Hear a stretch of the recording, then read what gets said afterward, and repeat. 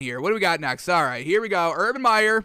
He's putting a lot of pressure on himself here, honestly. Not intentionally, I don't think, but first year as a head coach, he was a great college head coach. I don't think anybody's doubting that, but never really won the big game that consistently. I think he's only got one of those college championship trophies, and not really consistently getting there into the top four for that kind of college football playoff tournament.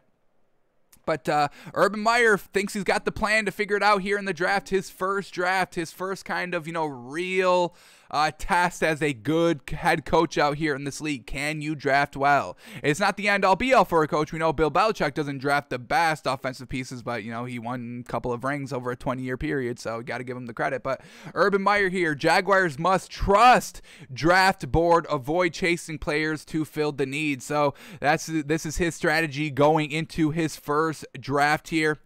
Quote, I find myself always looking at need, and that's where you have to be cautious. You start chasing players.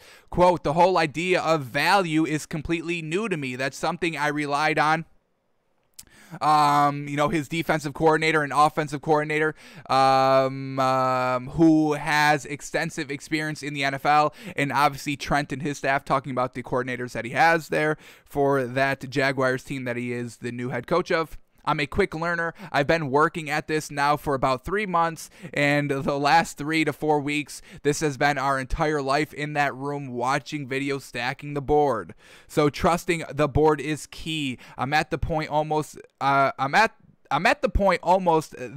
that I will trust it, but as a head coach, I can see where we need this, and that's where you get yourself in trouble. It's been a great learning experience for me, and to answer your question, I'm nervous about everything. I think you know that. So, coming in here, having that great kind of college resume that he has, being this kind of big name hire, a lot of pressure on him, kind of having success year one. I mean, Matt Rule just came in from Oregon and, had a pretty decently successful season this year one, won a couple of games, was competitive in all those games. I mean, they only got blown out twice, and that was by the Bucs. That was it. Every other game was a win or kind of a one possession loss, which isn't too bad your first year, especially kind of missing your face of the franchise, having Teddy Bridgewater be the quarterback, who hasn't been a starting quarterback in this league in a very long time.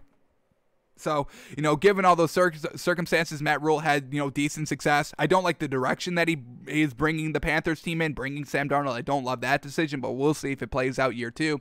But, Urban Meyer, a lot of pressure on him here. First draft here. He's going to trust his gut, and he, has a little bit of a break here because they've got the #1 overall pick, and, that's not even a decision. It's Trevor Lawrence. I mean, you don't have to make a tough decision for that first round pick. So, a little bit easier, kind of easing him into kind of this draft role. So, round two, when, it's still, there's still, pressure round two because you can still find real great players, second round, obviously. But, getting that first round pick, it's a guaranteed, quarterback. It's always going to be Trevor Lawrence. We know this. So, easing him into this kind of draft process a little bit. So, we'll see how he turns around here this draft. We'll see how he coaches out his first season. But, Urban Meyer, a lot of pressure on this man stepping up from college.